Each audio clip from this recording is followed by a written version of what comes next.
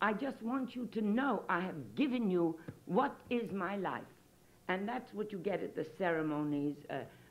Dost thou take her, and forever, and for all that business. It tries to say it, and it's very beautiful biblically, but it doesn't sound good, because it's always repeated from somebody else's mouth.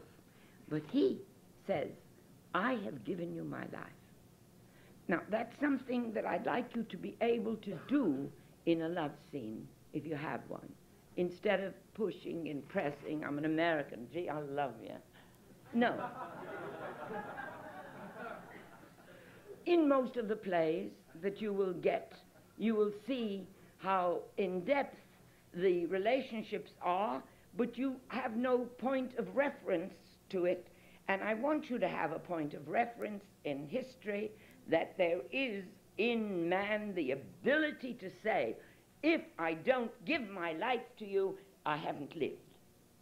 That is the ability the authors give you to be able to make man capable, therefore, of creating, through this giving away, a child.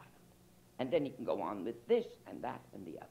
But there is nothing bigger than his sense of creation. Do you follow me? Okay.